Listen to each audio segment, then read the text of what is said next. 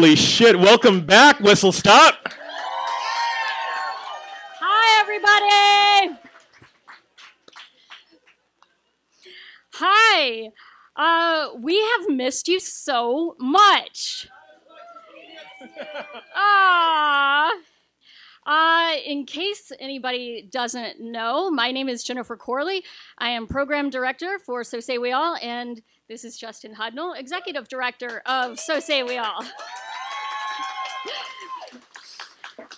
Thank you for coming out for our first live, in-person VAMP Storytelling Showcase in 16 months. So who is ready to kick off their feral girl summer with us? Who's ready to celebrate those quarantine 15? Who is ready to grow out those curtain bangs you gave yourself? I myself met my COVID hair goal of Cheryl Blossom from Archie Comics. Thank you. It's an old reference. So we firstly want to thank the Whistle Stop Bar for not only surviving the pandemic when San Diego has lost so many venues, but also for having us back on their stage as soon as it was deemed safe. Tonight's VAMP is Whistle Stop's first live show since the quarantine ended, and we could not be more honored. So thank you, Whistle Stop.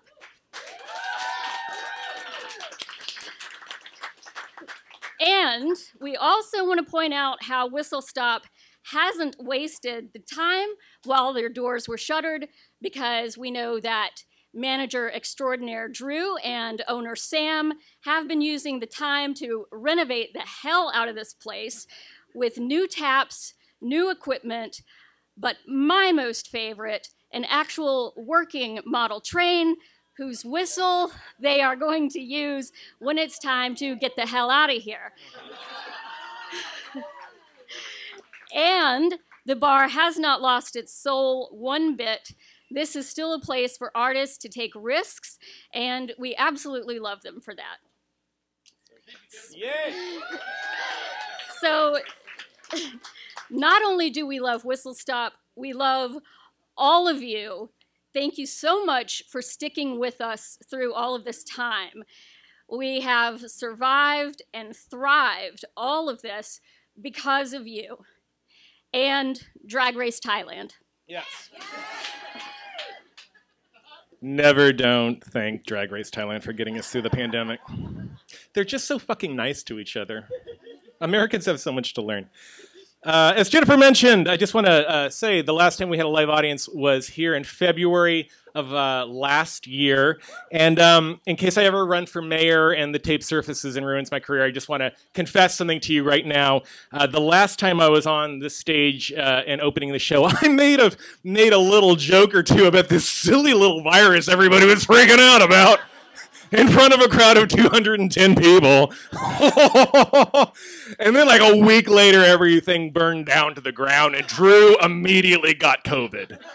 So I'm not saying that's mine, but I think he should name it after me. I want you to all know, though, that I did do the responsible thing after I realized my mistake, which was to immediately pull a 180 on social media and just start bowling anti-maskers through virtue signaling into trying to kill themselves. Because the best part of being an American is being immune to hypocrisy, and I'm glad I could uphold our country's traditions in the face of all threats. You're welcome. So during the 15 months that followed, we at So Say We All transitioned all of our programming online. For those of you who were following us, we threw ourselves into learning all about what the kids were into. And honestly, we kind of wish we hadn't sometimes, to be honest. We learned a lot about Twitch, about subcultures like hot tub girls. We fielded some helpful suggestions from well-meaning friends about how we should do silly dances to encourage donations, which I decided I'd rather suck start a shotgun than be caught doing. honestly, because I'm 40 and I have to look at myself in the mirror, and that's hard enough every day. But we never missed one show, even though things got weird, as you can see from some of the pics behind us. My favorite thing about the time lapse is that you can kind of see me graduating waist sizes of pants until I method act Santa Claus way too fucking well. Now, I know that there was a lot of ugly, we all saw our society show its ass about, and that we witnessed in our time apart, but I want you to take this away from me, that the good in people that we wanted to see rising out of a crisis really did show up. We never missed a month without people wanting to tell their stories. Our audience was always there to support them online. Our VAMP people, our community college students who were able to have like a full semester through the hardship of Zoom with our incredible community college partners. And you guys were there to cheer them on when the only audience they had to talk to was a camera and all of the awkwardness of that. But you understood how hard that was. You wanted to give them a semblance of a community. You wanted to keep us alive. Your donations have allowed this organization to thrive when a lot of people did not. And so for that, I just wanted to say we are so proud to call you our community, and thank you. It's good to be back.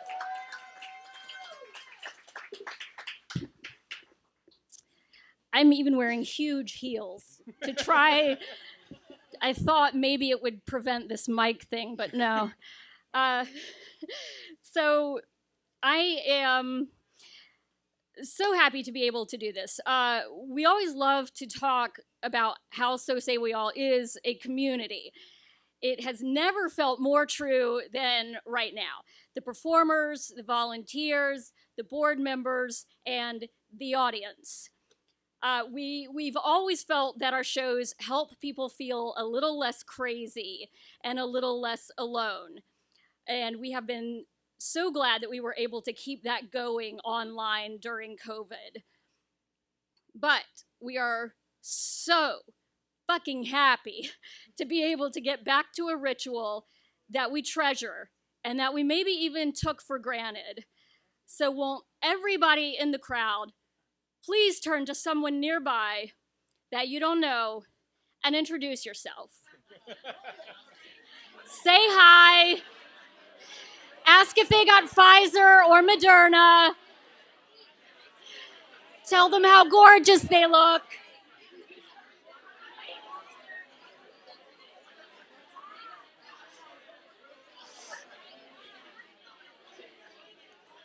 Okay.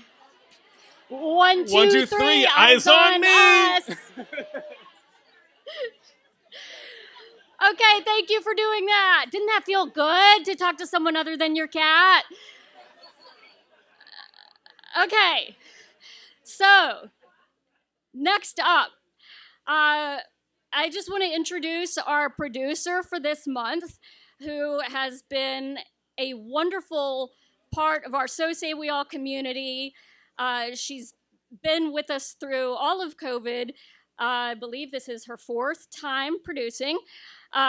She also performed at the last live show that we had here, and so now she's here again. So she's responsible for all of this in a way.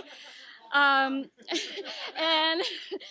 she is here to help welcome us all back with this new batch of storytellers. So please welcome Victoria Leyva.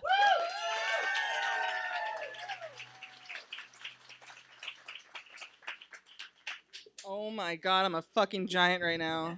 Okay, let's get this. It is so nice to see you all. Seriously, it's so wonderful to see your faces. I missed you. I missed you. Not so much. No, just kidding. I'm not wearing my glasses, so I don't know what any of you look like. But it is nice to see your shadows. Okay, I just want to talk really quick about how I got involved. I first came to a VAMP show a couple years ago and was told that everybody has a story to tell. So I decided to go home and write something and eventually began to perform. It does help if you're like me, though, and if you've done shit like date a cult member, date a racist, suck and fuck your way across dating apps, and let's see what else. Get a shitty lip tattoo. That's not going away for the rest of your life. So like Jennifer said, this is my 4th time producing. I've coached several times, and this is my 5th. No, I've performed 5 times. I wish I was performing again tonight, to be honest with you. Oh well. But I just want to let you guys know that everyone has a story to tell. And I know we all hear it all the time, but it's really true. And I would love to see any of you come up here and learn more about you and your life and how amazing things are. And I think we all kind of need that right now, right? Just to get a little closer together. Well, it means a lot to be back, especially after being apart for like 39 months. But I don't want to think too much about that, so I'm just excited to be with you and see our community coming back together, seeing these stories, and being stronger than ever together.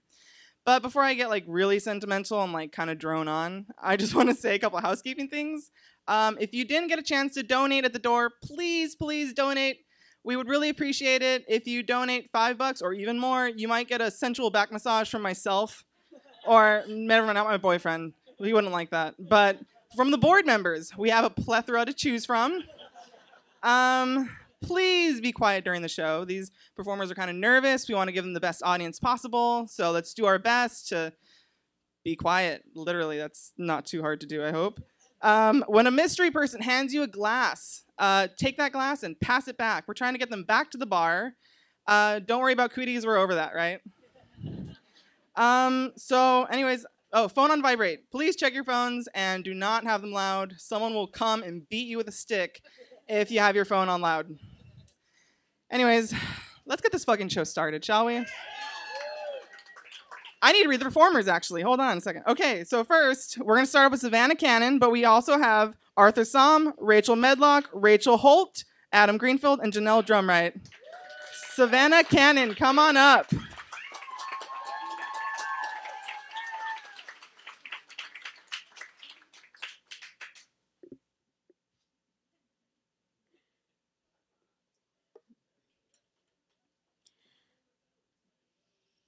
There is a store in New York City whose hallowed halls are graced by thousands of nervous brides-to-be.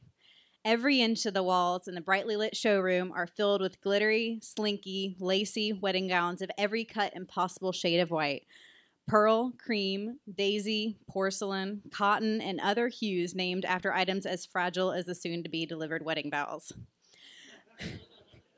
Sleek black couches sit upon fluffy white carpet, encircling bridal risers that elevate the lucky women high above everyone else in the showroom, physically and metaphorically.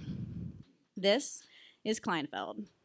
Featured on TLC's Say Yes to the Dress, it takes months to reserve an appointment to be fawned over by dress consultants who are skilled in every compliment to ensure they earn a 10% commission on a $35,000 dress. I had a friend who was engaged to be married. Her name was Gwen. Her chosen bridesmaids lived scattered across the country, so it only made sense to meet up in New York City to go wedding dress shopping at this store. Yes, an entire weekend trip and $680 on American Airlines for the simple act of picking out a 1-hour outfit at a store where we would not be on TLC. Fortunately, the bachelorette party would be in Chicago and the wedding would be in Colorado Springs, so the entire multiple-month affair would only cost about $5,000 per bridesmaid. I should have become a wedding dress consultant. I met the bride in Japan in 2013. The military dropped us on an island and where Americans flocked together and formed family ties to make up for the families they left behind. I was newly out of the Marine Corps, and Gwen was a glamorously tall and beautifully blonde officer in the Air Force who my boyfriend wanted to fuck. She was everything I wanted to be, world-traveled, educated, and a really fast runner. Clearly, we needed to become friends. Now, years and a few international moves later, I found myself on the hook as Gwen's maid of honor. I hadn't seen her since the time she came to San Diego, and I ended up getting roofied at the Gossip Grill. To be honest, I was surprised to be invited to her wedding, much less as the maid of honor. We weren't that close, and I certainly never confided in her, so why was I chosen? I showed up in New York City, bright-eyed and bushy-tailed for this $16,000 shopping trip. I was pumped. I had never been to the Big Apple, so I flew in a day early because it was cheaper, and I needed a day to steel myself for what was sure to come. Gwen and I had a history full of bonfires, naked swimming in the China Sea with our bladder of wine, and emotional blowouts that made me feel like I was reliving my childhood. I walked 10 miles in New York City seeing everything on my list. I had to make sure the rest of the weekend was open to whatever Gwen wanted to do, and I wasn't going to squander my chances to be held by a strange lady as I stopped at the 9/11 museum. It was great. I wasn't even remotely nervous to be soon surrounded by a bunch of women I didn't know while doing one of my least favorite pastimes, clothes shopping. I met up with Gwen and her childhood best friend Stephanie, Gwen's mom, the soon-to-be mother of the bride, and a few other women. We had dinner, saw Avenue Q on Broadway, and the old folks went to bed while us young women took on the city. After the first bar, I puked and rallied, opting to stay sober for the rest of the night because, contrary to popular belief, not all Marines can outdrink a fish. The four of us picked up some stragglers at a bar where all the Broadway understudies hung out and sang at each other a la High School Musical and headed to the infamous Stonewall Inn.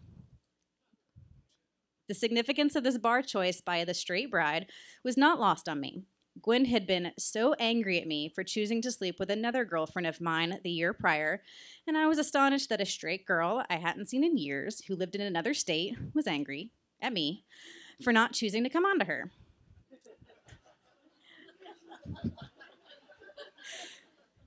Bi erasure is real, y'all. I don't like to sleep with my girlfriends anymore, and I certainly didn't like sleeping with ones who get furious at me when I say no thank you. But you slept with her and not me? Why not me? Was something that came up angrily every single time Gwen drank around me. See, my friend the bride is an alcoholic, and I'm not talking about the kind and flirty drunk who everyone in the friend group fucks at least once before finding actual fulfillment with depth and connection. I'm talking angry drunk, mean drunk, the drunk bound and determined to ruin everyone's night 4 times over through cruel words or destruction of property and spirit. So I knew how the night was going to go. Drunks are boring like that.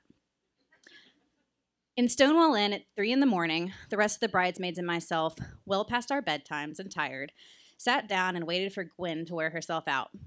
All of us sighed, sitting in exhausted silence until one of the bridesmaids spoke up. "Did you hear? She doesn't even love him." "Shouldn't we say something?" I said. "Like what?" "I don't know. Encourage her not to spend how much to marry someone she doesn't even love?" $120,000, someone else reminded us. "Isn't this our job, to tell her she shouldn't do it?" Just then, Gwen, who had been playing pool with a bunch of annoying army guys, fell over a stool. She was yelling, "Well, fuck you too, you weak-ass bitch," to one of the soldiers who had sidled up to her and was doing the predatory lean-in men tend to do when they eye the weak one of the herd. I hopped to my feet and cut between them, brightly telling Gwen it was time to go. The man wasn't going to let her go so easily, though. He motioned his friend over to distract me. I kept stepping between them and Gwen, deftly removing myself from their presence with some bullshit southern charm. "Us girls need our beauty sleep for the big day tomorrow. Now y'all go on and get." I leave with the group. Once we are outside of Stonewall, Gwen launched at me. "You fucking cock-blocked me."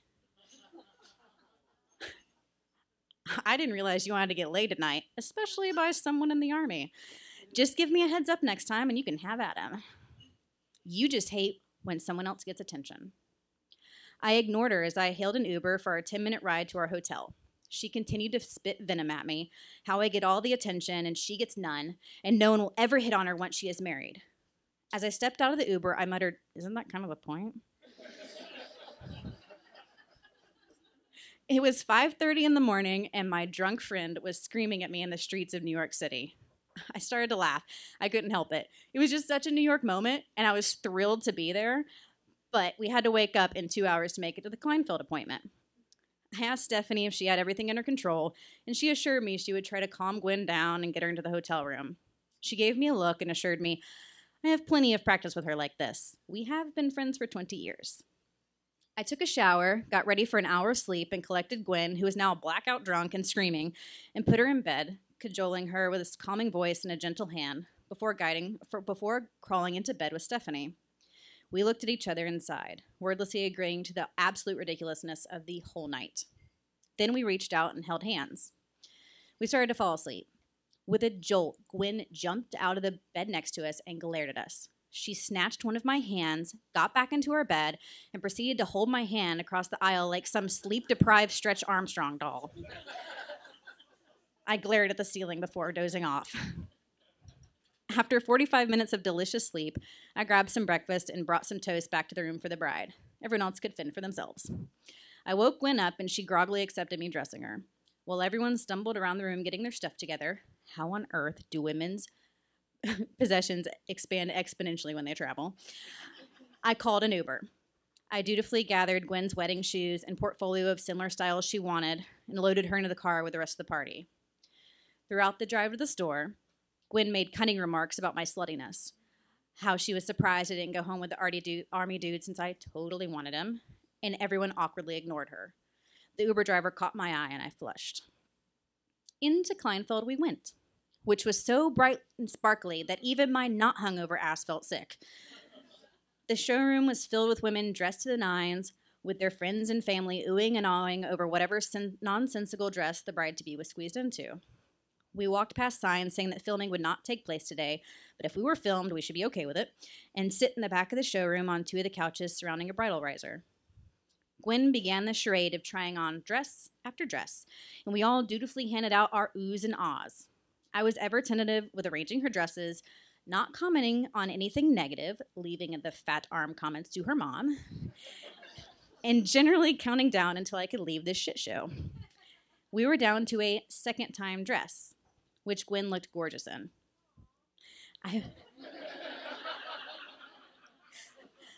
I bet my ex-boyfriend would have creamed himself. I leaned over to the dress consultant and whispered, "Are you going to ask, do you say yes to the dress?" Gwen was horrified and a tad bit angry I hadn't seen any of the 282 episodes of reality TV garbage. I had scrambled to watch an episode clip on YouTube during the walk from our restaurant to the Broadway theater. I wanted to be informed, be a good maid of honor, not an out-of-touch old crone. So I got the gist. 282 fucking episodes? Are you kidding me? And strove to make this the bridal experience my tall and beautifully blonde friend wanted. The dress consultant leaned in next to me and whispered back, "Yes, we can usually tell when they're settling on a dress, and then we'll ask." Oh, good. That's really important to her. Gwen spun around and chucked the fake bouquet directly into my face. "You don't fucking ask them that." The dress consultant jumped back with a yelp and immediately recomposed her face in strict professionalism as she bent down to get the bouquet. I remained standing in stunned silence for the rest of the dress trip. She said yes to the dress for a cool $12,000 while I moseyed over to the tiara section and tried on crowns as shiny as the tears in my eyes. The others pulled me aside and asked if I was okay. I was. And if I was going to do anything. What was there to do? Advise Gwen not to conduct the bouquet toss at the wedding because my teeth had already claimed the prize? I sat far away from her at brunch while she proceeded to load up on Bloody Marys. Stephanie caught me on the way to the bathroom. "Look, I want you to know I don't agree with her, but she's asking when you're going to apologize." I was shook. Me? Apologize? For fucking what? I stomped away, got my luggage, and grabbed an Uber out of there. It took me weeks to decide if I wanted to go through with my duties as the maid of honor. I needed to know why this person I chose to worship decided to choose me.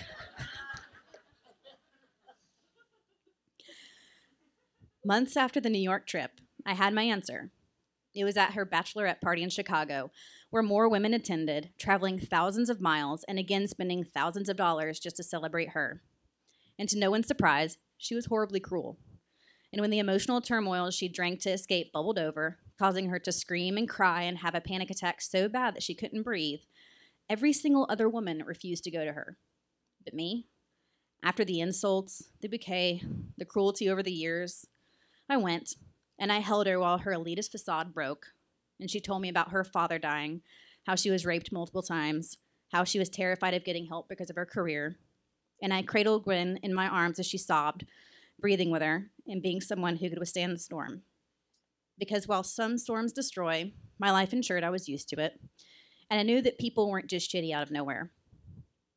After all the horrible stuff she had endured over the years, Gwen wanted the perfect day, with the perfect dress and the perfect experience to ensure others saw her how I saw her in Kleinfeld.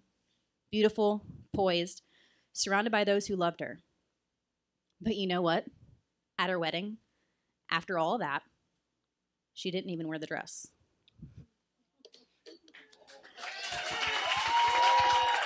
Guess what, everybody? That's a VAMP first timer, Savannah Cannon.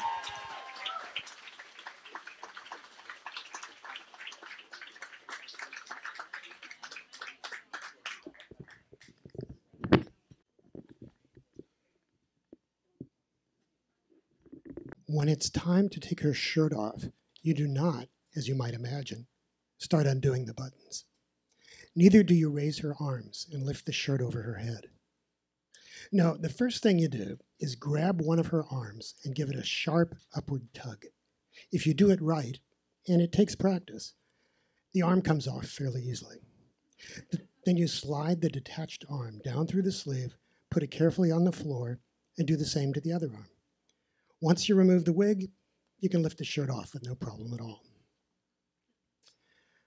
I was 10 years old when I learned how to dress and undress mannequins. My parents owned a women's clothing store in Oceanside. The business eventually expanded into a chain of 4 stores in northern San Diego and southern Orange counties. I had to spend every second Saturday helping out, emptying wastebaskets, putting clothes left in the fitting rooms back on the proper racks, polishing mirrors, cleaning ashtrays. I'd also open boxes of merchandise from suppliers and put the clothes on hangers and enter their code numbers into the line, what we called the line book, in pencil, which was how inventory was tracked before computers.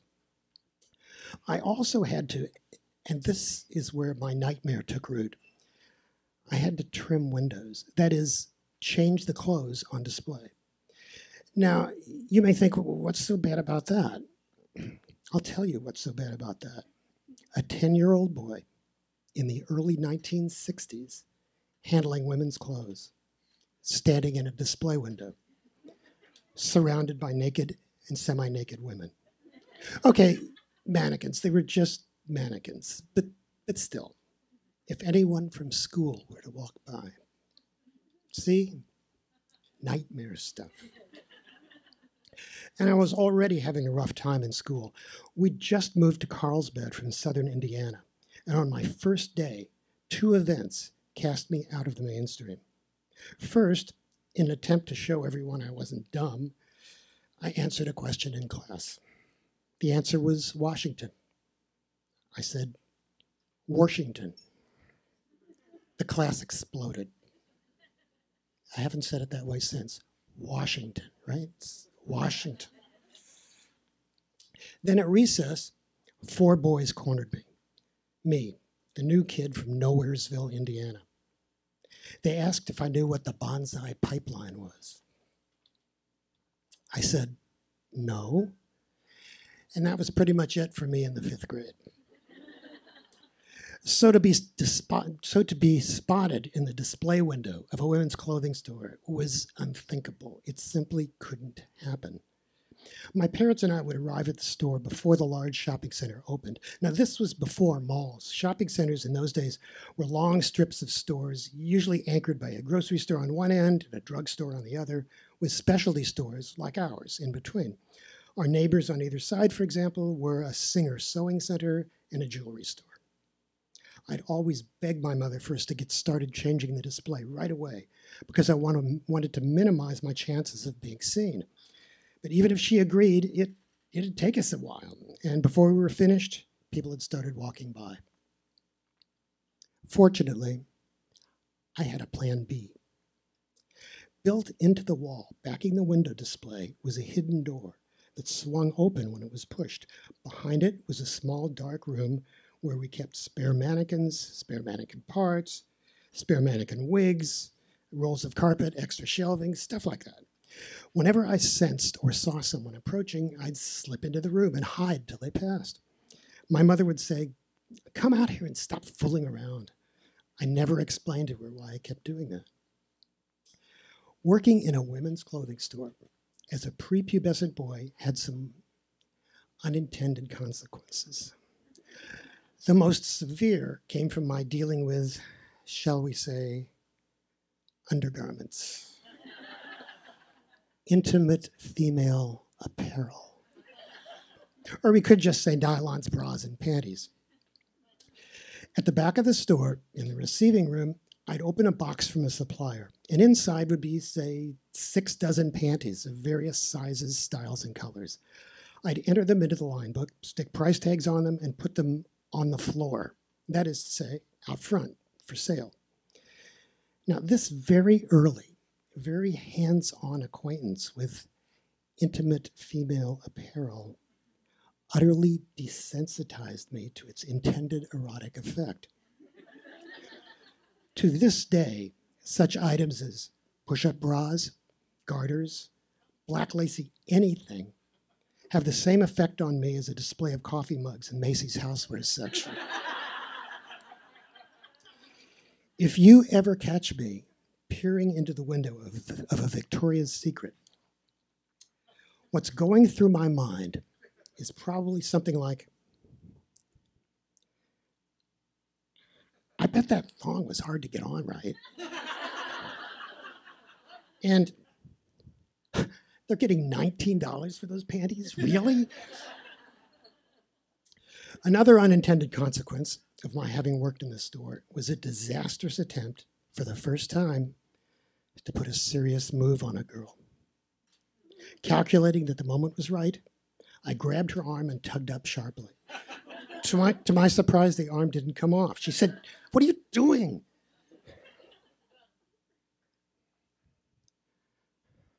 Okay, that didn't actually happen. One cool thing did happen later, though. When I was a teenager, when a mannequin got faded or badly chipped, we'd bring it home and keep it in the garage until we could sell it secondhand. At any given time, there might be 3 or 4 of them in there, without clothes, of course.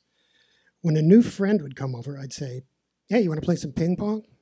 He'd say, "Sure." I'd lead him to the garage, open the side door, and say, "Go on in, I'll get the light." He'd take a couple of steps into the dark. I'd flip the switch, and he'd go, "Ah, ah!" Worked every single time. But all in all, I just hated working in the store. Later, this would lead to serious conflict with my parents, who dreamed that I would someday take over the business, ideally with one or both of my siblings. But I was adamant. I wanted no part of it. In retrospect, I can understand their desire. They came out of the Depression. They built this successful business. We were solidly upper middle class. And it was just sitting there waiting for me. They'd say, "How do you know you don't like running a business when you haven't even tried it?" I'd say, "I just know." It wasn't much of an answer, but there it was. I just knew. In addition to my fear of window trimming, I disliked working in the store for 2 other reasons. First, there simply wasn't enough for me to do. And a lot of the time I was underfoot, in the way, just standing around. It was awful. If you've ever been stuck in a job like that, even as an adult, I mean, before video games and online pornography, you'll know what I'm talking about. Second, and maybe more important, I was intensely aware of being the boss's kid. All the employees were nice to cute little me, and maybe that was in part because they actually were just nice. But some of it had to come from my being the boss's kid. That was my identity. I was stuck with it. I had to wear it. And I found the fit profoundly uncomfortable. I coped as best I could, and then I found a way to cope even better. One afternoon, I had to go into the hidden room behind the window display to fetch something. There was no emergency, no one was waiting for me, so I decided to just hang out for a while. It wasn't as if I was going to be missed. The window displays required strong lighting, so it was warm in that small, crowded space. I sat on a scrap of carpet. After a few minutes, I realized that if I curled up tightly, there was room for me to lie down. The scratchiness of the carpet was oddly soothing. The side wall separating the room from the rest of the store didn't go all the way to the ceiling, so I had to be very quiet, very still. I could also hear everything. This was before the days of stores pumping out skull-shattering music. There was only the chatter of salesgirls and customers, the clacking of plastic hangers, the occasional ding of the cash drawer. The room seemed to grow warmer. Sounds coalesced into a vague buzz. My head rested on a mannequin torso. Above me loomed those fragile female figures, some complete, others missing whatever. It didn't matter. They were familiar, comforting, welcoming me, enveloping me, womb-like. My mouth opened slightly. I felt drool drip to the carpet. The buzzing faded away, and there was only warmth, then more warmth, then oblivion. For a while, at least, I had escaped. So, as much as I disliked working with mannequins in public, I was fine with them person to person, boy to faux female figure. By the late 70s and early 80s, even though I had not gone into the family business, I noticed that mannequins had begun to disappear. Ultra-hip window trimming designers were displaying clothes by, say, running a cable through the arms of shirts and dresses and letting them just hang in the air, and clipping skirts and pants to the cable. The few mannequins that remained were transformed, made less human-like, their natural-looking surfaces replaced by shiny metal or wire mesh, with facial features barely hinted at. I surprised myself by kind of missing them.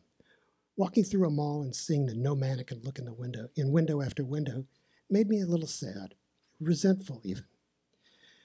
But time passed, as it does, and fashion changed again, as it does, and how about that? Mannequins returned. And I'm glad to see them. After all these decades, no trace remains of my little boy anxiety. When I pass by a display window, I sometimes nod to one of my old friends, give her a small secret smile. We go way back.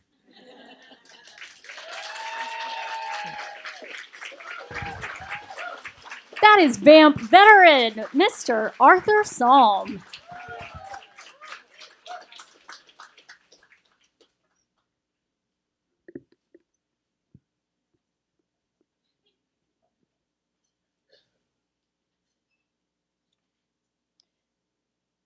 Let's start with the gown I woke up in. I was in a paper gown when they wheeled me back into the OR, along with cute little hospital-issued purple fleece socks with a white bear on them. I don't remember anyone changing me from the paper gown into the cloth one, but then again, I had a hard time coming out of anesthesia, so mainly all I remember is a cacophony of voices and beeping and bright lights and almost throwing up on myself. 20 cc's, the nurse declared of my vomit, which at the last moment I had managed to aim into a little green plastic bag, like a dog poop bag. "You're not waking up very well," she said, "but all you need to remember is that you're cancer-free and you still have your ovaries. Okay? Can you hold on to that? You're cancer-free." "I still have my ovaries?" I repeated groggily. "You still have your ovaries." I managed a smile. Who cared about the gown and my upset stomach? I still had ovaries and purple fleece bear socks, and that was what mattered. So much of our femininity and our womanhood is tied up with our fertility, even if you never planned to have children. A few kind and well-meaning women told me before my hysterectomy. The doctors warn you about the physical pain, but they leave out the psychological pain, the way you don't feel like a complete woman anymore. I didn't mean to get angry at these women for telling me this. I didn't mean to get angry at Google a few days after surgery when I looked up depression after hysterectomy, and the top result agreed that a woman's identity is anchored in her womb. But I was angry. Whose womanhood? Whose femininity? I wanted to ask them. Have you looked at me lately? Do you honestly think my sense of womanhood parallels yours? Without knowing it, my well-meaning friends were telling me that the exclusive club I'd been trying to gain entrance to my entire life, the club of womanhood, of femaleness, would now permanently lock its doors to me because of a missing uterus? My uterus had nothing to do with it. Let's move from the hospital back to preschool. There was a fair of some kind, and there were pony rides, and I was riding on one such pony like a proper cowboy when I heard a mother say to her impatient son, "You can go as soon as this little boy finishes." I turned around. I'm not a boy. I'm a girl. The mother looked at me like she didn't believe me. She didn't say a word. No apology, just stared. My preschool self was offended. How dare this lady? And yet, I suppose I really shouldn't have been offended. After all, preschool was about the same time that my mom had asked me to stop telling anyone who would listen that I wanted to be a boy. In second grade, several teachers and school administrators decided I was intellectually disabled, emotionally disturbed, and sexually confused. My tomboy tendencies, they said, indicated a deeper psychological disorder, and I was in need of serious counseling. Thank God, my parents disagreed and fought for me. In third grade, I made a friend named Julie, who was as tomboy as I was. In our after-school program, we sat in a back corner of the room and traded baseball cards. But we attracted unwanted attention from a pack of mean girls who couldn't handle the thought of sharing the after-school program with two baby dykes.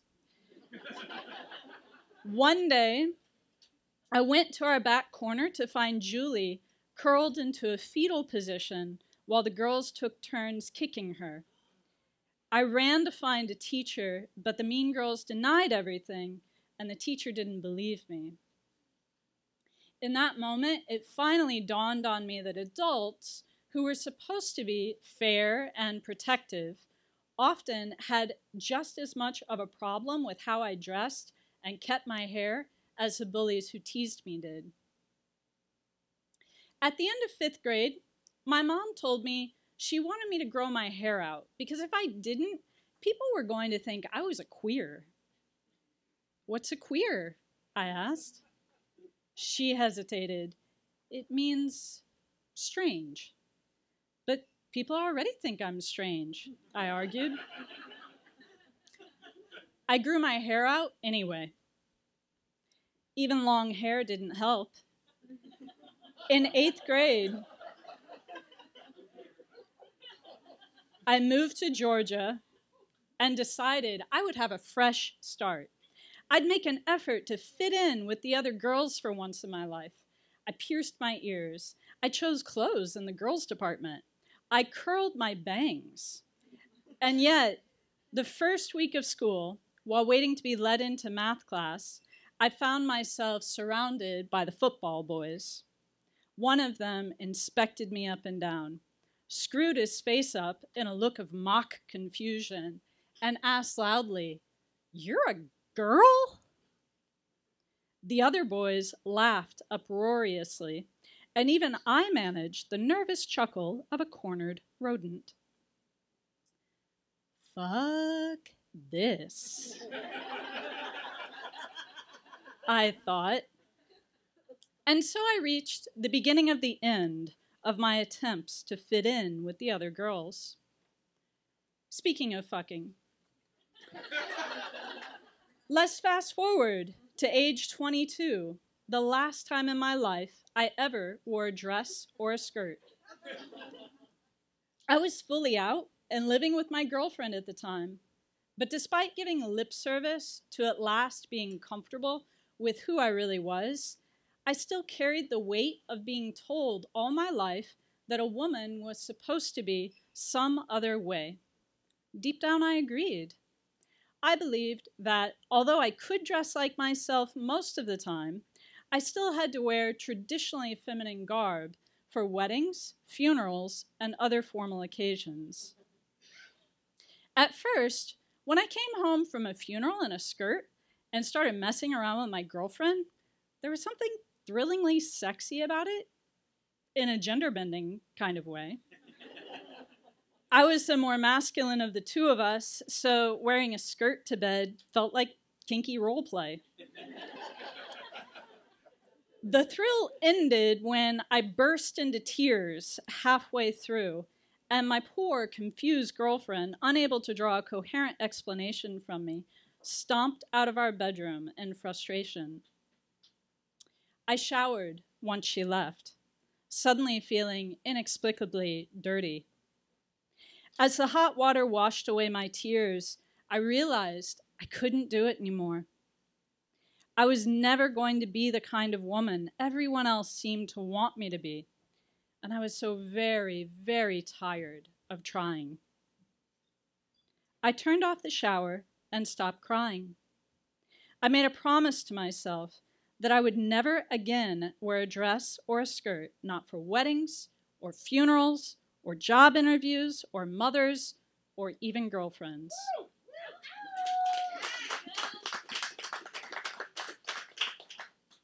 I could walk you through a montage of my adult experiences of being misgendered, stared at, excluded, chased out of women's restrooms and women's locker rooms, but I'll skip all that and move ahead to the first time someone asked me which pronouns I preferred. I was so stunned by the question that all I could do was stare in response, and it was my girlfriend Lizzie who filled the awkward silence on my behalf. She, her, Lizzie supplied. You can say she, her. Later, Lizzie explained that the woman who'd asked for my pronouns was merely being polite and respectful. Everyone asks about preferred pronouns these days, she said. It's just a part of introducing yourself. People even put it in their email signatures. Uh-huh. But when was the last time anyone ever asked you for your pronouns? I asked my ultra-feminine, lipstick lesbian girlfriend. Lizzie didn't have an answer for that, of course, and God bless her, that's when she understood what I already did. In asking me to declare my pronouns, social justice warriors had discovered a whole new way to misgender me, to keep those doors to the club of womanhood closed. If I was 15 years old today, in 2021, as opposed to 15 years old in 1993, I think there's a very good chance I would declare myself trans and start the process of transitioning. At the very least, I'm sure I would tell the world I was non-binary or genderqueer, change my pronouns to he, him, or they, them, and announce these decisions via my Instagram bio.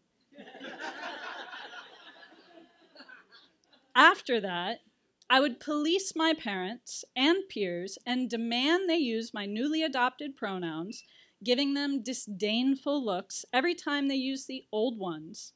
And if I picked a new name, I'm sure it would be something hipster, like Liam, or Ian, or Caden. But fuck all that. I'm glad I'm not a teenager today. In the 90s, we used to say, who needs labels? Now, in the 2020s, we've sliced and diced male and female into 1,001 fragments so that everyone gets their very own slice of the gender identity pie. Maybe the new labels feel like freedom and empowerment to some people. That's fine, and I totally get it. But I don't want you to slice my gender identity into something narrow and digestible, pushing me into the ever smaller confines of trans, non-binary, gender queer, gender fluid, masculine of center, masculine presenting, boy with an I. I don't want gender labels to get smaller. I just want woman to be big enough to include me.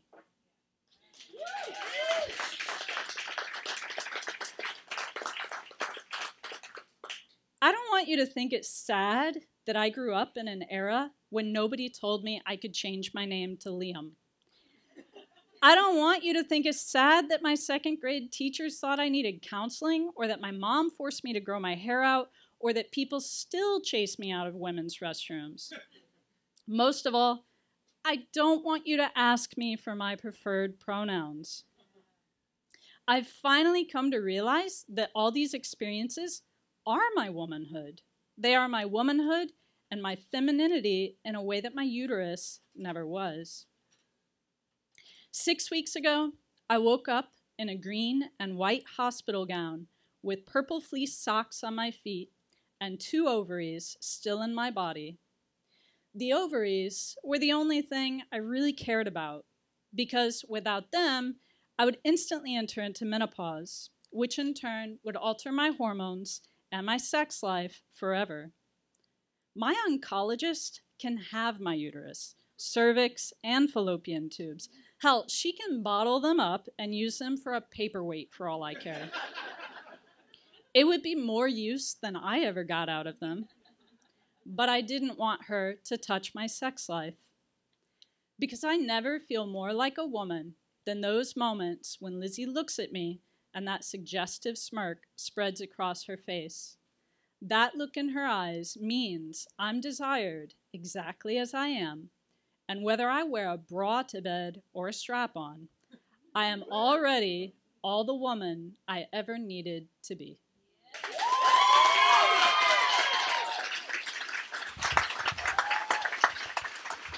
That is VAMP second timer, Rachel Medlock.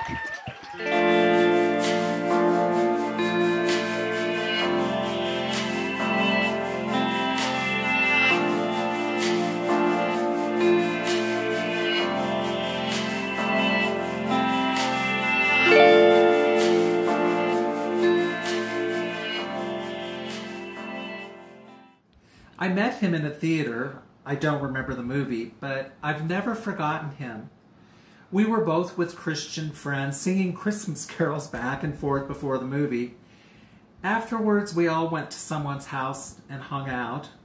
There was more singing, conversation, and prayers. There was something about him that drew me in. I tried not to be too obvious about my attraction as I glanced at him. I liked his clean-cut looks, his full lips that were most often parted in a smile, very kissable lips, and his generous, joyous presence. I hoped I wouldn't blush talking to him after the get-together. This was BC, before cell phones, and Facebook. FB founder Zuckerberg wasn't even a twinkle in his parents' eyes yet. But somehow, we didn't manage to exchange numbers. Besides, he lived in a barracks on the nearby Air Force base, and I was an Air Force brat that spent several years on that base. I wasn't sure that I would ever want to get involved with a flyboy. Still, I thought about this guy for months afterwards. I wasn't sure that I would ever see him again, and I assumed that was that. Really, what did I think would happen anyway? His name was Don. I must have made an impression, though, because Don tracked me down through mutual friends. I want to move off base. Do you want to be housemates? He asked one day. Of course. I was living in a basement and sharing a bathroom with the family I rented from. So we rented a house, started attending the same church and hosting Bible studies.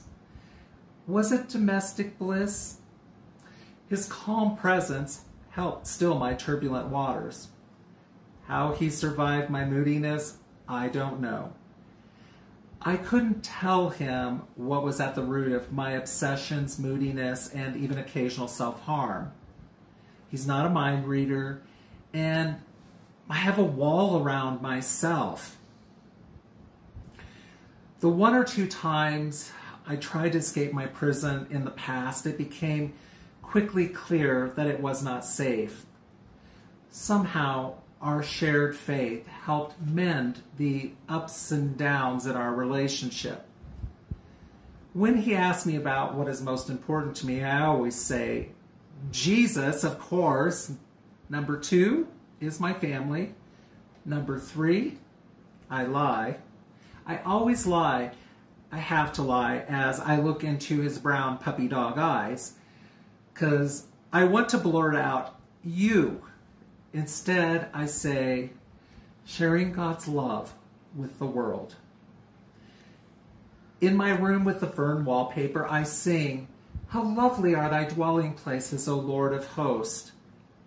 My fingers move lithely along my guitar Joshua's ebony neck, and he, as always, is responsive. Our bodies pressed close, Joshua's resonance becomes one with my voice. I feel in my breast one song of youthful yearning, unsated, hopeful, impossible. I'm really singing to my friend.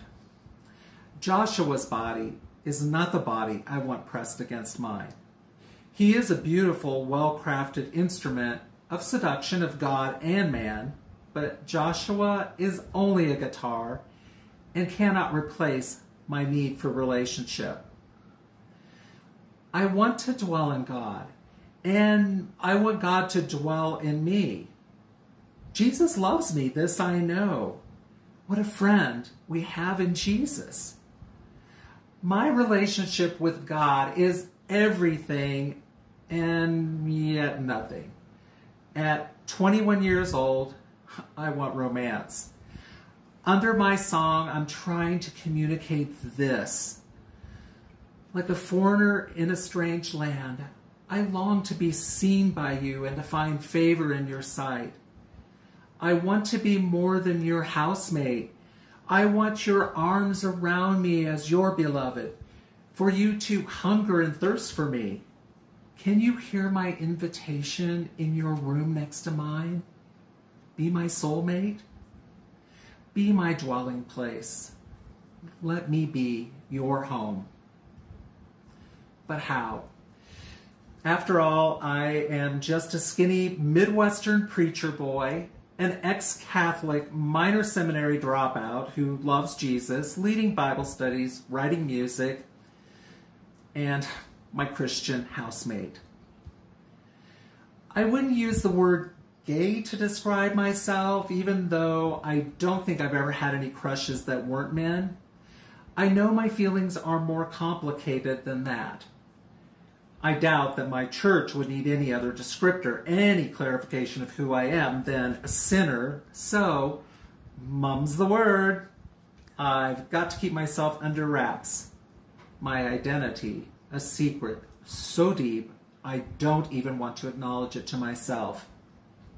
Headline: Superman is Clark Kent. And Clark Kent is really Lois Lane? I look more like skinny cub reporter Jimmy Olsen. My life has been an exhausting performance of maleness. I'm just a 21-year-old Jesus freak from the Midwest who maybe is a little naive around romance. I know that I've caught the eye of more than one older man, but sadly, none of my crushes have ever professed their undying love and sealed it with a kiss. Fear makes me hold Don away from my heart, lest my wall crack. Fear keeps me from telling him that I am not that person he drinks coffee with every morning. That is a mask, a persona, a social construct, a prison. Fear serves a purpose. It lets me pretend my heart is safe. But this kind of fear prevents me from being whole, and it is slowly killing me. So I fantasize that he feels for me as I do for him, but that he's just as hesitant to proclaim it. I see every kindness as a sign of that love. Other times, I am sure his love is only of the brotherly kind, and I am thankful for such a kind and generous friend. Would my confession destroy that? Should I continue to silently long for him, even as I audibly yearn for the courts of the Lord? I want to be seen, but I am afraid to throw aside the mask. I want to be heard, but I am afraid to speak the truth. It seems an unsolvable dilemma. One thing I know, I will never tell him that when he works graveyard, I sit cross-legged on the floor wearing his uniform shirt. I bury my face in that shirt and breathe deep. It smells of him, young and virile, and that soothes, but also makes raw my feelings of barrenness in flesh and soul. His shirt wrapped tightly around me in place of his arms is a mere band-aid, not the balm I need. It is only a shirt and not the man who wears it.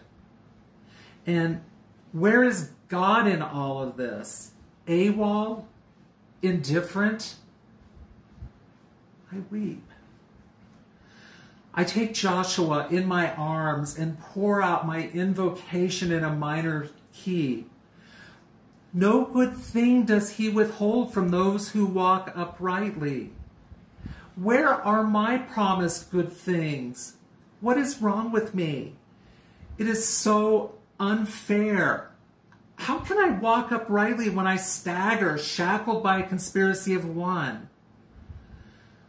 I send forth enchantment. Let me be your dwelling place, God. Please let me be your dwelling place, my friend, and your heart's home. There is no answer except the one I have always known. There is no magical way out of my life and what I am. No clicking of ruby slippers, or rubbing of a lamp, or walking through a wardrobe door, or divine intervention.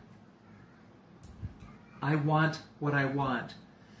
But there was never any way but this. The truth will set you free. I shake my head no. I am not ready, I scream at the walls. My incantation dies, broken amidst the ferns, the song of a lark cut short by window glass. From wallpaper, fern leaves curl and russet fall. Ashes. The flotsam becomes one with salty rivers in this wasteland. I lay the guitar and psalm in the ruins. As I fall asleep in his oversized shirt, I dream of green love unfurling. It will have to be enough for now. I am 21 and not yet the woman I will become.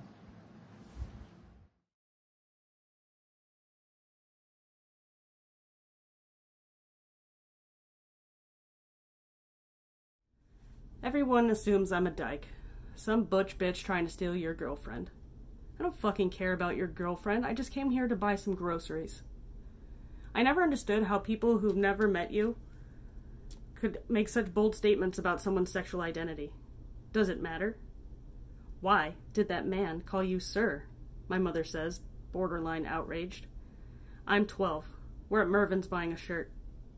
I have no idea, I mumble, embarrassed. This is not the last time I'll get called sir. Little did I know I'd be called sir hundreds more times from then on. and easily 10 times more often than ever being called ma'am. You'd think the ponytail and double Ds I was rocking would be a clear indicator that I am not a man. But here we are, 12 years old in Mervyn's, with an irritated mother, who clearly assumes I came in early that day and requested this guy call me sir at checkout. Obviously, I plotted this. For years, women in my life have wanted to dress me up, slathering makeup on my face while curling my hair. They talk about the clothes they own that I simply must try on after getting these unwanted makeovers. When I wasn't locked into an eyelash curler, or as I like to call it, guillotine, my mother would constantly try to show my body off to her friends. Look at her. Do you see this body? My aunts and grandmother constantly pushing the hair behind my ears, saying things like, "You'd be so much prettier if only you..." I'd be prettier if. If I only look completely different, apparently. The truth is, I've always felt like my body was betraying me. Going through puberty, having grown men honk, whistle, or even follow me for blocks until I was in a more populated area became the norm. What a shitty thing to endure because my body simply exists. I certainly didn't ask for it, and here comes puberty, highlighting all those curves, drawing attention, causing trouble. I started covering up the summer after 6th grade. I would borrow clothes from my stepdad after he'd left for work. Nothing too fitted, nothing exposing too much skin, hiding all the parts that were most likely to get noticed. Sagging your pants became increasingly popular and gave me an opportunity to protect the one thing that had already been violated. I was molested at age 4 and over-sexualized by my mother and her mother and countless others for years.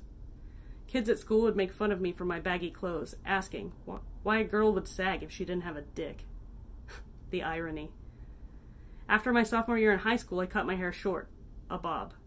My mother was devastated and spent 15 minutes crying over the bathroom trash can full of my former locks. How could you do this? Your hair was so beautiful. Not me. My hair. Again, something else needed in order to aid in all the attractiveness I was clearly lacking. As I moved through puberty, my hair got shorter, my clothes more masculine, my voice deeper, much deeper. My second year in the school chorus, I was moved from the alto section to tenor. Me and 5 guys. Awesome. All this and my newfound voice only supported the sirs. Needless to say, Mom wasn't thrilled. The way I choose to dress, predominantly menswear, has little to do with how I identify myself. I don't present myself as masculine because I want to be a man. I do it because there's a sense of security, safety in it. Having been sexualized and tormented by my ever-changing body, I did my best to keep covered up. I've had towels and blankets pried out of my hands so my mom could show me off at pool parties and sleepovers. My body became not only a place of severe shame, but something that needed defending. Assuming I'm a lesbian based on how I dress is your choice. I'm not worried about your opinion of me or who I choose to sleep with. And yes, I have slept with a man. Once. It was not a great experience. He was my intermittent boyfriend from 6th grade to 10th. He asked me to ditch class one day to hang out. His parents weren't home. No one was. As soon as we got inside, he asked if I wanted to watch porn. Pass. Then he asked if I wanted to see his room. Sure, why not? We started kissing, and he started to remove some of my clothes, as well as his own, asking if he could try this or that, all of which I denied. So he asked me to get in the shower with him. Not much better. The designated ditch zone, second period in nutrition break, was closing, so we gathered ourselves and went back to school. The walk back was quiet and awkward, and we didn't talk for the rest of the day. Later that week, he broke up with me, saying he only wanted me to go to his house so he could practice having sex with me because there was another girl that he liked. Nothing boosts a girl's confidence more than being used for a practice session of sex so that he could feel more confident with someone else. He really solidified my need to distance myself from men for a while. 15 years later, some friends and I went to a club downtown. We were having a great time drinking and dancing as a group, until I got tapped on the shoulder. A fairly handsome guy asked if he could dance with me. He said that he'd been watching me dance with my friends, and he knew he just had to dance with me. It had been a while since I'd been close to a guy physically. Maybe this could be a good way to reintroduce the idea. Reluctantly, I agreed. Maybe 2 minutes into dancing, he takes my hand. I think, this is weird. And I let him, just to see where he thinks we're going. He places my hand on his dick. No joke. His hand over mine, holding it in place. Is this supposed to impress me? Is this how people get picked up at bars now? What the actual fuck? I pull my hand away and leave the dance floor, finding my friends and keeping my distance from this fucking creep. Who does that? Hey man, I'll be with you in a moment.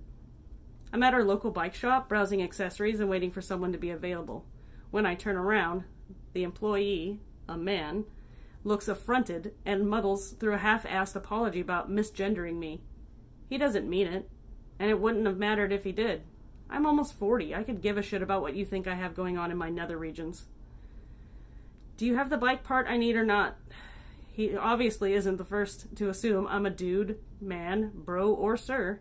He won't be the last. He's clearly offended by my appearance, or what seems to be, my very distinct breasts on my masculine-presenting body. I'm sorry me not being a man is causing you such inner turmoil? I guess. We had a transgender gentleman on staff for a while. When he was going through transition, we made sure to let the other staff know he'd be using his gender-preferred bathroom. A week later, I got approached by another employee. I thought for sure they were going to take issue with our team member using the men's room. Instead, I was asked when I would be doing mine. My what? You know, you dress like this, so I just figured you would be transitioning too. First of all, that's incredibly presumptuous. It's funny, the looks I've gotten. I've had people leave aisles in the grocery store because of how I look. People have crossed the street to avoid getting too close, like my sexuality or presentation are contagious. Then again, I've been hit on by men while dressed in a suit and tie. I like your uniform. You look really hot. Right. My uniform. These are my clothes, but thanks? Not now, not ever, have I ever wanted to be a man. At least not in the sense of sexuality. Sure, it'd be nice to garner equal pay, social statuses, and general basic respect. But it shouldn't matter what is or isn't dangling between my legs. My attire is me exerting a boundary, putting up my Jurassic Park-style fencing. Let go, Tin. If you've never been accosted, accused, or condemned based solely on your appearance, consider yourself lucky. While my hair has gotten shorter, and the majority of my relationships have resided on the gayer end of the rainbow, I will remain wholly female. It doesn't mean I'm counting dudes out. I check guys out. I've thought about sleeping with them. I'm not opposed to the idea, just incredibly reserved about it. I've stopped correcting people who call me sir, guy, fella, or man. It doesn't matter. If you need to label me to feel better about your construct about how the world works, then so be it. I will not justify my appearance to anyone. So go ahead, whisper behind my back. It's not going to change anything. Tell me I'm handsome. Sure, call me a dyke. And let's be honest, your girlfriend was hitting on me.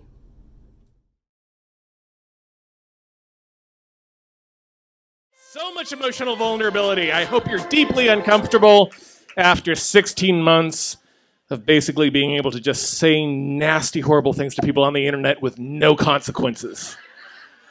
And now you feel the consequences enveloped on our stage.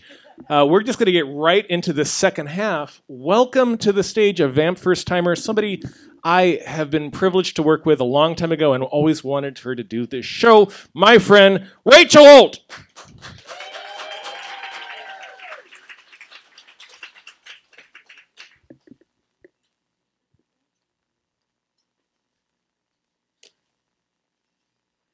I never had a television in my home growing up. I was required to wear skirts below my knees, never pants. No makeup, no beauty accoutrement, or other feminine things that were considered sexually provocative in anyway. My mother was in the Marine Corps when she met and married my father. At that time, as a woman in the Marines, you were supposed to ask permission to get pregnant. She was kicked out of the Marines once she was found to be pregnant with my older sister, and shortly thereafter, my father was put in prison for a laundry list of offenses, including assaulting a superior officer with a knife. He was in and out of prison just long enough to further impregnate my mother with me and my younger brother. With Dad in the joint, it was up to my mother and her limited life skills to raise the three of us. Because my father's state-funded hotel stays were close to Denver, Colorado, my mother settled in Colorado Springs. If you know anything about this town, its most shimmering traits are the view of Pikes Peak, a large population of military folks, and its tendencies towards right-leaning religious movements. This proximity to the burgeoning conservative movements is how the religious cult that we were a part of became of such importance to her. The structure of a built-in community gave her a sense of security while raising us by herself. In this particular Kool-Aid of religion, outside contact by way of newspapers, magazines, books, radio, or any form of media was condemned. Contact with non-believers was also not allowed unless permission was granted, including immediate family members if they were not in the cult. While women's bodies were the most policed of all, the men and boys still had standards to follow, although time and time again, it was abundantly clear that there was a double standard. The ideology of this particular ilk can best be described as a conglomeration between Amish, Pentecostal, and strict Mormon. No dating was allowed until after age 18, and then was strictly regulated by an approval process and thereafter chaperoned by a deacon of the church until marriage. Virginity and purity were overvalued, and in traditional Old Testament style, large families were encouraged. These are just a few of the gems that this cult boasted. I was sexually abused by the pastor's adult son from the ages of 12 to 13. I told no one until I was 19, and then it was just to my sister in hopes that telling someone else it would alleviate the burden of carrying it alone. My sister freaked out, and although I pleaded with her not to, went directly to my mother with the information. My mother went straight to the pastor, who vehemently denied any knowledge of the situation and basically accused her of lying.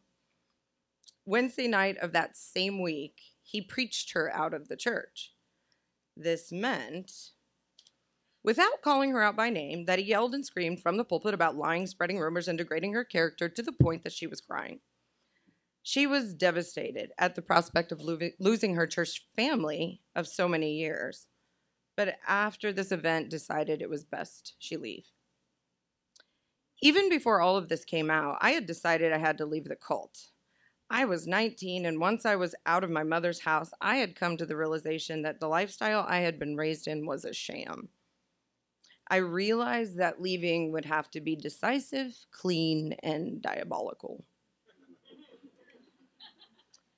In building up my courage to do so, I thought that if I just did enough of the bad things, like not showing up for church gatherings, that it would help, and began doing these in earnest. I skipped church on Sunday, Wednesday, and visitation on Thursday evenings. I didn't participate in the bus routes on Saturday or Sunday, and I didn't even give a hint of an excuse about why I wasn't going. I stopped singing in the choir. When the youth pastor and his wife reached out to me about my absence, I carelessly ignored their phone messages. I realized I would have to make a leap of sorts and sever ties completely. I did so, albeit dramatically, by applying for and taking a job at America's Beach Club in Colorado Springs as a beer bucket girl.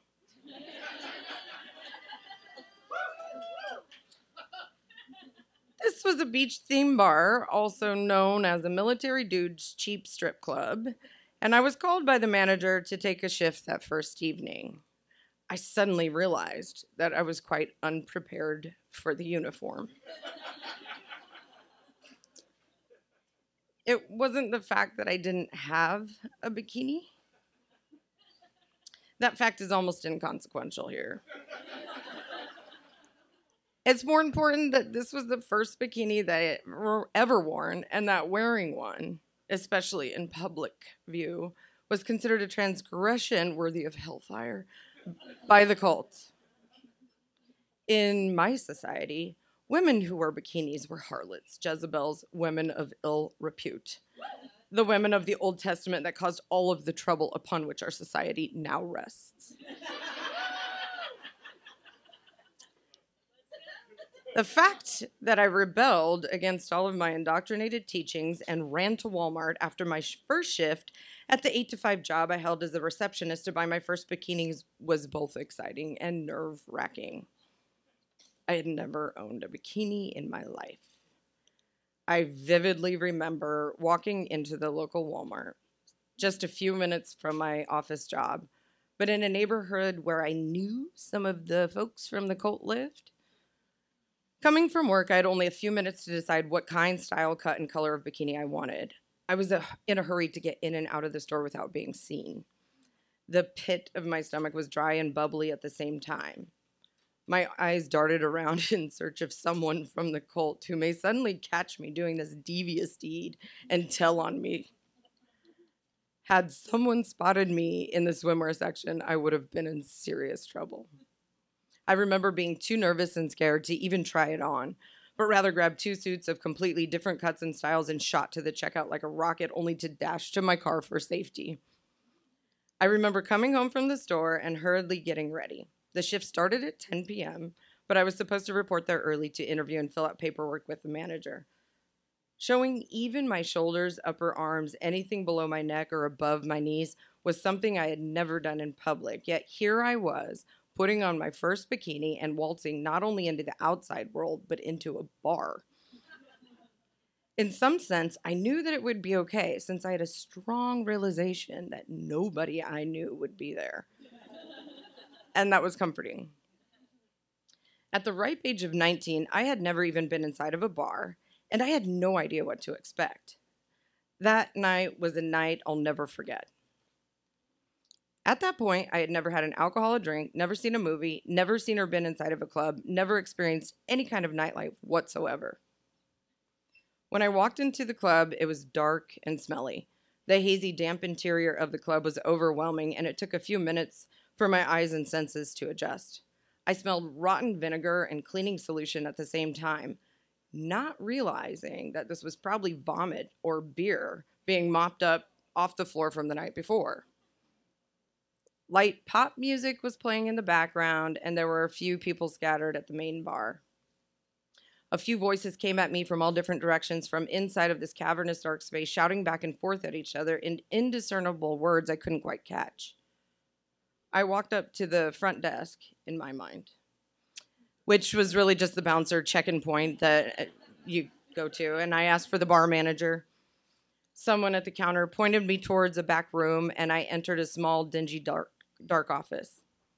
Sitting behind a smallish desk was a wired manager by the name of Chuck, who seemed startled at first, then in a quick-paced voice gave me the basics of the job requirements. He inspected me, quite honestly, very physically, including asking me to stand up, turn around several times, and bend over front and back. After the visual inspection, he told me where to put my things, quickly explained how to handle the till in my tip jar. I didn't have one. Told me that we would have a crew meeting at 9:30, at which time we would all do a shot together, and that I would be working in the club until it closed at 2 a.m. One of the other beer bucket girls introduced me to the others, the bartenders, the barbacks, security guards, and the DJ. The security guards were all members of the United States Olympic Judo team and were perpetually on high alert to put their skills to practice at the slightest hint of a scuffle. As we walked through the 2 rooms of the main club, she excitedly told me that she had just had her hood pierced that day and was completely turned on every time she took a step.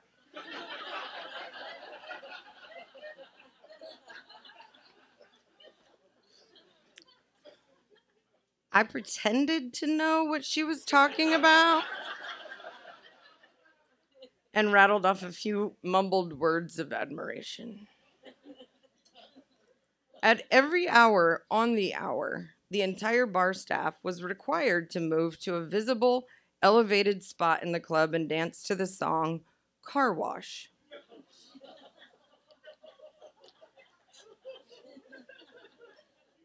The same girl who had had her hood pierced earlier that day had hurriedly taught me the movements, and I awkwardly stumbled through them as best I could.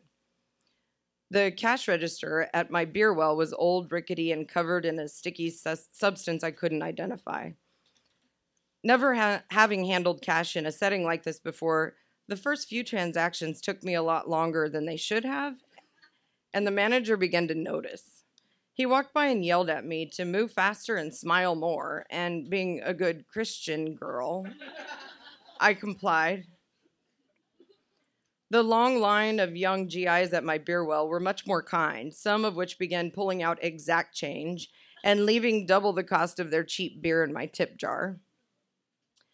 That first evening, when my beer bucket till came up $2 short, Chuck berated me.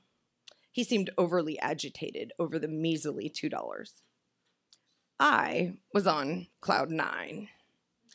Not only had I made out with over $200 in tips, but I had danced in public, been in a bar, wore my first bikini ever in public, and sold beer to admiring drunk men.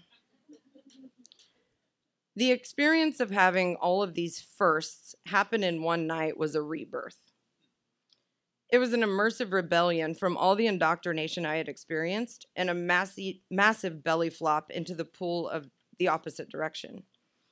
It was exactly what I needed. Everything I'd been taught up until that point screamed at me that this was exactly where I shouldn't be, while at the same time I felt it's precisely where I wanted to be. There was a transgression happening in my mind and body that was so delightful yet so daring and aggressive that I was both terrified and exhilarated at the same time. It felt as though I had a massive weight lifted off, and that anything I'd ever thought about doing before was now possible. The extreme measures I had taken to get to that first of evenings seemed appropriate. I had finally found my break. Not only was it a welcoming, albeit different culture of folks, roughly similar in age, but it also fostered fast friendships, some of which I still have today. That first bikini is one uniform that I'll never regret wearing. In hindsight, wearing that first bikini made me realize that the risk you choose to take, no matter how overwhelming or intimidating it may be, is well worth the regret of the risk not taken. In terms of dress, I now prefer to think that less is more.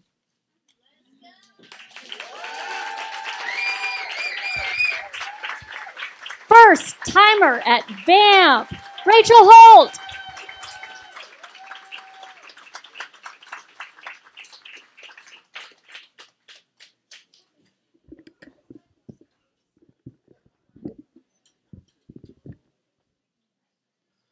I don't like asking for help.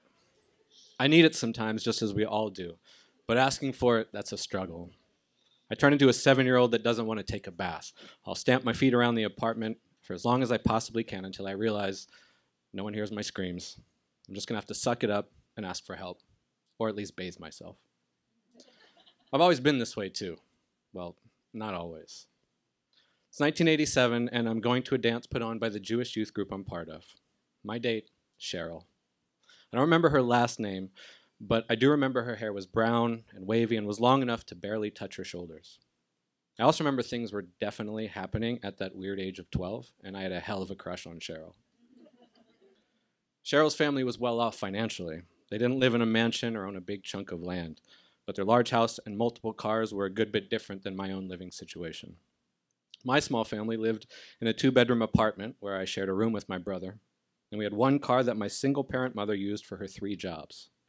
Just a year earlier, fresh off a bitter divorce after an emotionally and physically abusive 17-year marriage, my mother sold the house and almost everything in it, packed up the car with the 2 kids and whatever else would fit in there, then drove cross-country from Northern California to Baltimore, back home, back to family that would unfortunately splinter even more with my Grandma Rosa's death in 1989. Cheryl had a family dynamic I didn't really understand and also didn't realize I craved. Every time I went to her house, both parents were there. The fridge and pantries were stocked, and they actually had time to talk to me. This is when they found out I didn't have a suit to wear to the dance and that we probably couldn't afford a new one. Well, I'm sure we can help with that, they said. I never took that as a slight in any way. In fact, it was by far the nicest thing someone had done for me up to that point. I was going to the dance with Cheryl, and I was going to look nice. Now, at the time, in the mid-'80s, pleated pants and pastel suit jackets that hung down past your backside were in style. Tie and belt were optional. Think Uncle Jesse in Full House, mixed with Sonny Crockett in Miami Vice. Hip and fun, but edgy and well-dressed, you know what every 12-year-old aspires to be. But more than how good I was going to look, their offer made me feel a little hopeful and not really so worried about how I was going to look. Cheryl's parents were going to do that for me, so suit shopping we went. I returned home later that day with a brand spanking new suit in hand. I pulled it out of its cover and beamed with excitement as I showed my mother and told her where it came from. I could still smell the department store on it, a mix of cologne and stale fabric. I could also see, though, my mother wasn't nearly as excited as I was. When my mother gets mad, her lips and eyes get very thin, and the speed at which these two things happened when I showed her the suit was surprising. "We do not take charity," she said. "If you need a suit, you tell me and we'll figure something out." But deep down, I knew. I knew we wouldn't be able to afford the one we got, the one I really wanted, the one that made me look not only hip like Uncle Jesse, but feel edgy like Crockett. It was how I felt when I tried it on in the store for the first time, and now I'll never get Cheryl to confirm that. The next day, my mother took me to Cheryl's house to thank them for the offer, but explained that I couldn't accept their gift. Cheryl was confused, but the concerned look on her parents' face made it seem like they understood. And I crawled back to the car feeling smaller than the dirt underneath my shoes. I was too ashamed and angry to want to understand. Growing up in a military household and moving every few years, it made it really tough to make and keep friends. My patience at this point was thin when it came to things being taken away from me. It took a few decades to really understand why my mother reacted this way, and it turns out it had nothing to do with me at all. And it really started when my mother was a kid on the streets of Baltimore. Frida's a baby boomer, the youngest of 6, 3 boys and 3 girls, a mishmash of children from various marriages. Her father, Grandpa Aaron, was a cab driver in the city of Baltimore. And raising a family with 6 kids in the 50s on a cabbie's income was nearly impossible. They made it work, but because of it, they didn't have the fancy car, the nice clothes. Sometimes my Grandma Rose made my mother hand-sewn dresses on an old-fashioned foot-treadle Singer sewing machine. This handmade outfit is something I'm all too familiar with myself. Stop it. I hate that picture. My mother wasn't included in a lot of the things the rest of her siblings were up to due to the age differences between them. So most of the time, Frida spent her time with a few friends in their Park Heights neighborhood in Baltimore. But she also faced vicious bullying and from an unexpected group of kids she thought was her own. Up the street from their home was a school for ultra-Orthodox Jewish boys, the Talmudical Academy. My mother, however, was not their idea of Jewish. To them, my mother was one of the poor Jews, and it showed in how she dressed. Their fathers weren't blue-collar Jewish like Grandpa Aaron. They had the luxury of wearing the crisp white shirts and pressed black pants, finished off with a black yarmulke and the payas, the side curls that Jewish boys not yet bar mitzvahed were required to have. But to my mother, they just looked like little mean old men. And mean they were. My mother was called names, taunted, spit on, simply because she wasn't rich and Jewish enough. The impact this had on my mother was significant enough that it would carry on for decades and play an important role in how she raised me and my brother. When I was 17 years dumb, I stole a car with some friends and drove from Maryland to Georgia. The day we arrived, we were arrested and somehow released back into society. But instead of me asking for help in getting back home to Maryland, I decided to look for work. I guess this is my home now, was my thought. After a week or so of just not getting any interest in the pizza joints I applied to, I decided maybe I should just go home. Now, we heard and stupidly believed that if you told someone at the Greyhound station that you were a runaway, they would put you on a bus home for free. Instead, they called the cops.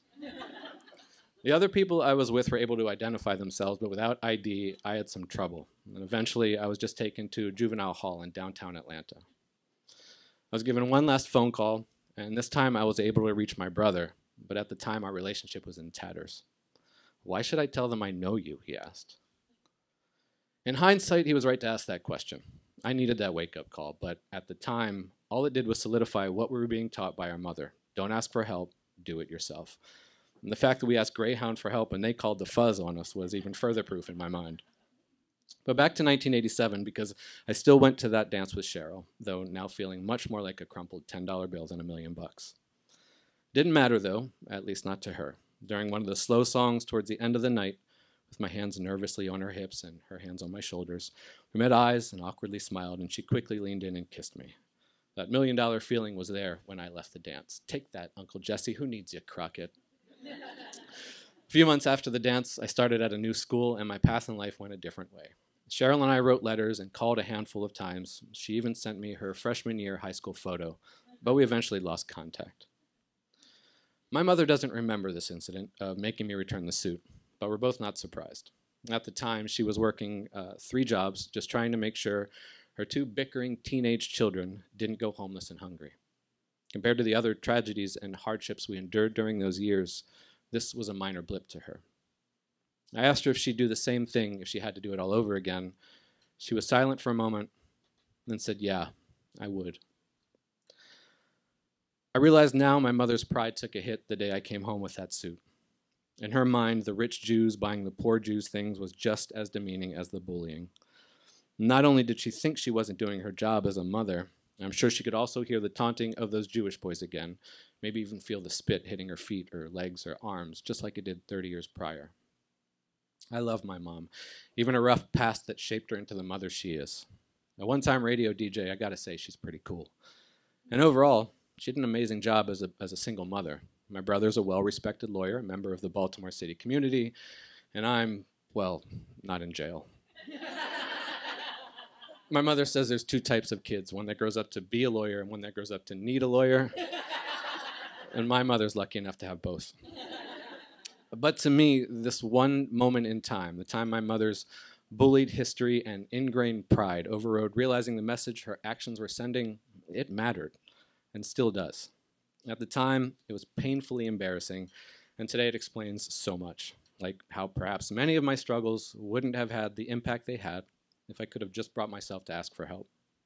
I'm 46 years old, and I still struggle sometimes between knowing the difference between charity and help. During the pandemic, I was one of the unfortunate many that lost work.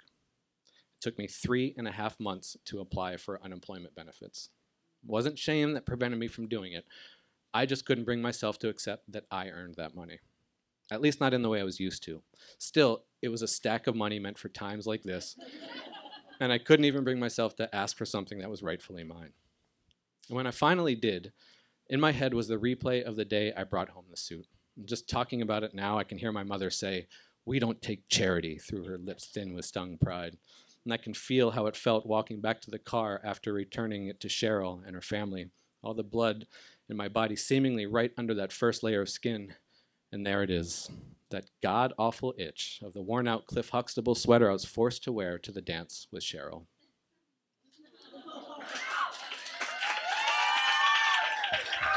Yeah, welcome him to VAMP for his first time. That is Adam Greenfield.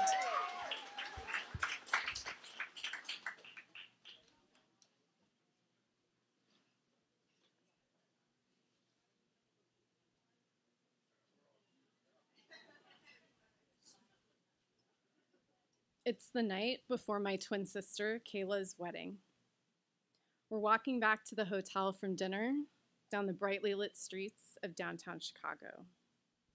Warmth and laughter spill onto the sidewalks from the pubs and pizzerias we pass, but the May evening has an unseasonable chill, just as our dinner had an air of disappointment.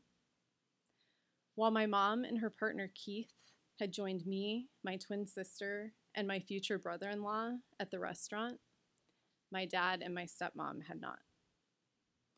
It had been a long-running half-joke between my twin sister and I that whoever got married first was screwed, because whoever it was would have to navigate bringing our parents together for the first time since their divorce when we were 16.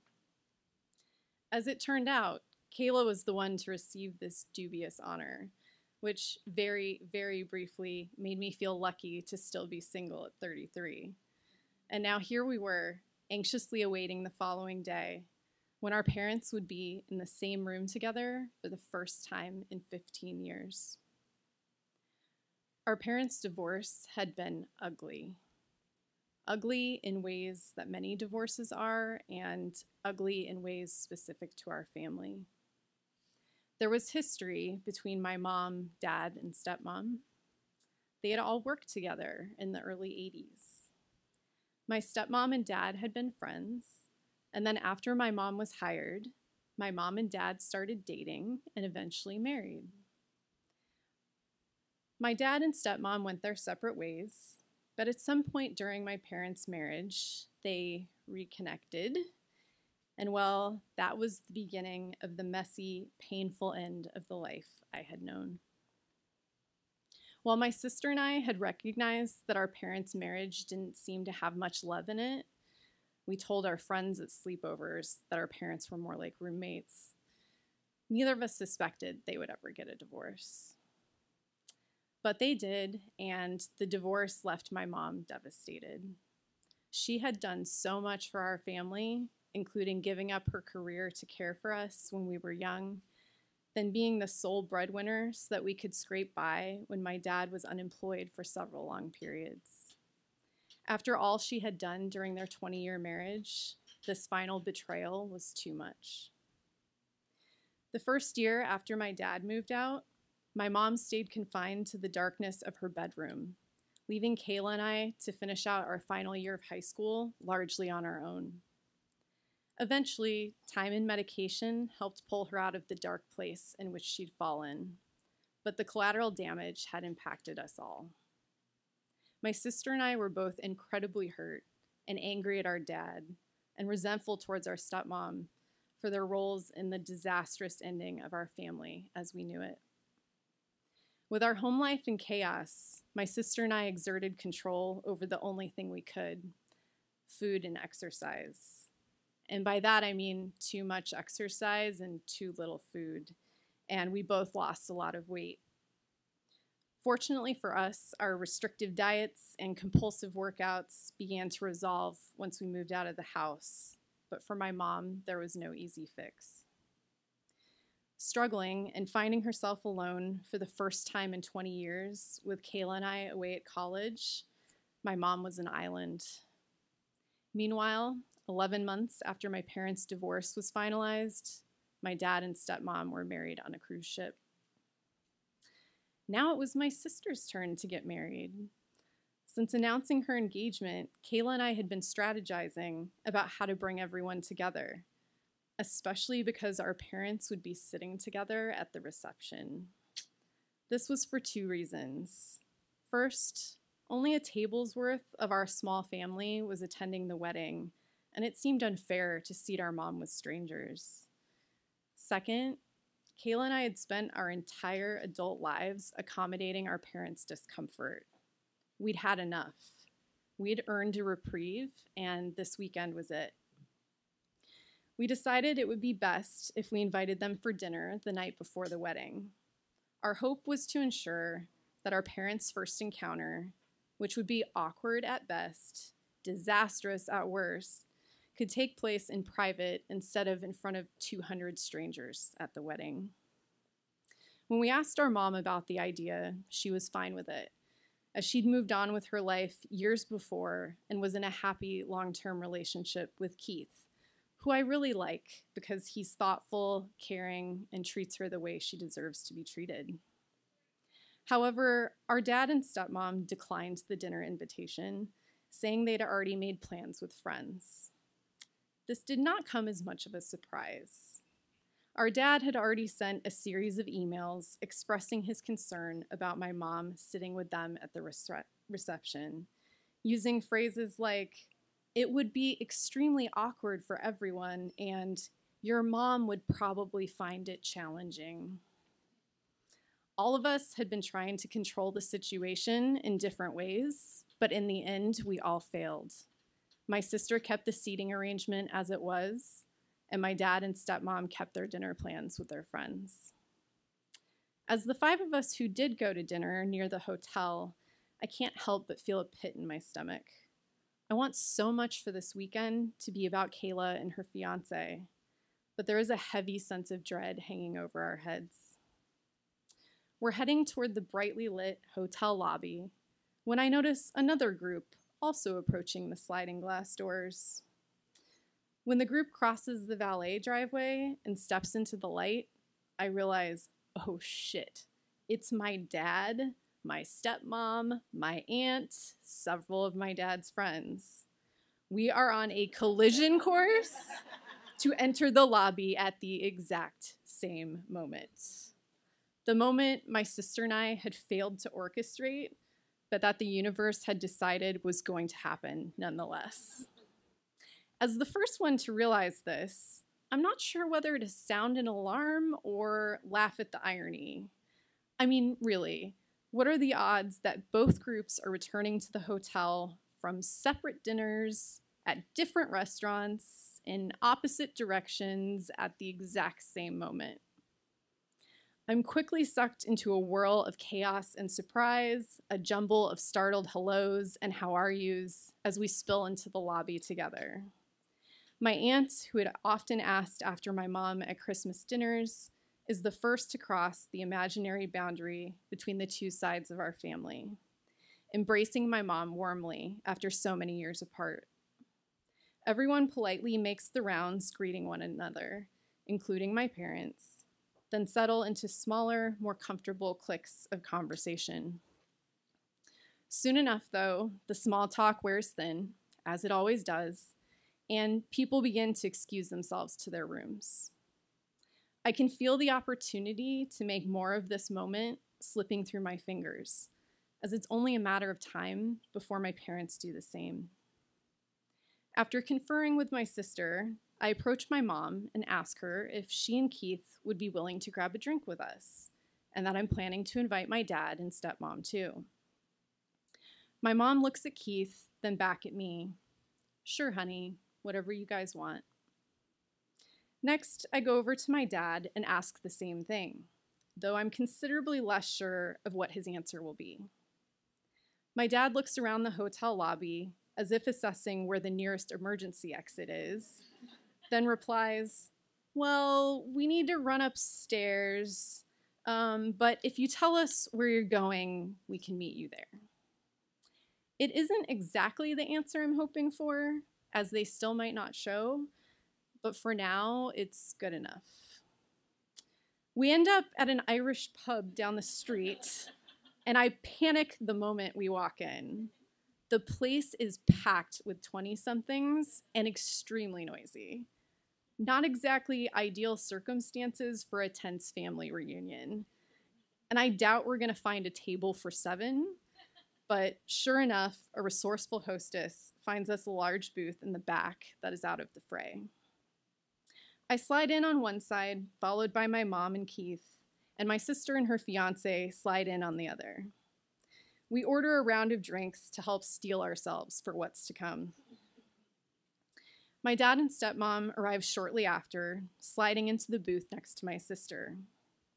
Everyone seems ill at ease, to say the least, but my dad is a good talker who always has a story ready, and the presence of 2 people not involved in our family drama make Keith and my sister's fiance ideal targets for easy conversation. Sipping a glass of Cabernet as polite, though somewhat forced exchanges swirl around me, I am able to finally appreciate the magnitude of the moment. Here are my parents together at the same table with me and my sister for the first time in 15 years. Despite all that has transpired among us for more than a decade, we are a family once again.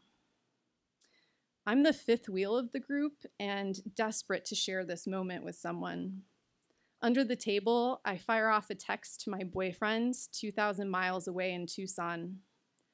OMG, my parents and Kayla and I are all at a bar together right now. It is unreal. After an hour or so, we decide to call it a night and head back to the hotel. I walk ahead alone, still basking in a moment I know I will cherish for the rest of my life. At the wedding the next day, the thaw that had started the night before continues to melt the rifts that have separated my family for so long. Among the many sights at the reception are my dad and stepmom hanging out with Keith at the bar, my aunt and mom fondly reminiscing about the days when Kayla and I were little, and my mom and stepmom dancing side by side on the dance floor together, heads thrown back in laughter. At the end of the wedding, as everyone is preparing to leave, I see my mom and dad hug each other for the first time since I was 7 years old. It feels like a new chapter is starting for all of us. I am already fantasizing about all of us having Thanksgiving together instead of Kayla and I driving between houses for separate meals. Maybe we really could put the past behind us. I'd like to say that everything changed for our family after that weekend, but it didn't. My parents returned to their separate lives, and in the 3 years that have since passed, they have not talked to or seen each other again. But in the end, that doesn't really matter. For one weekend, full of perfect, unimaginable moments, we were a family again.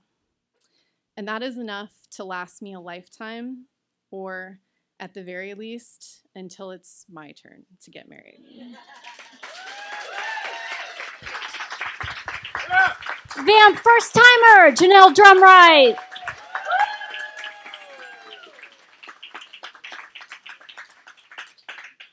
How was the show, everybody? Yeah. I think I almost broke this. Okay. Can you guys do me a huge favor? Can you guys help me cheer on all the wonderful fucking performers we had tonight? We had Savannah Cannon, Arthur Salm, Rachel Medlock, Rachel Holdt, Adam Greenfield, and Janelle Drumwright. Woo!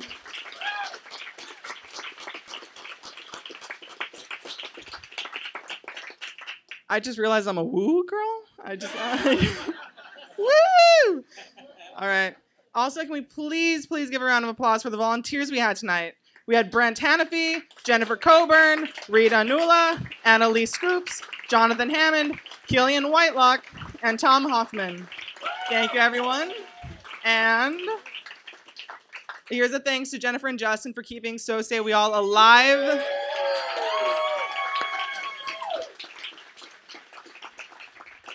You guys have encouraged tons of people to tell their stories, and you guys make a big difference. And I'm so thankful for you, as well as everyone else here. So thankful for you guys. You guys do so much hard work. Lots of love. Love you, Justin. Love you, Jennifer. If you have any questions or you guys want to know more, go to sosayweallonline.com. It was so nice seeing you all. Thank you for being here. We're here. Thank you guys so much. Drive safe.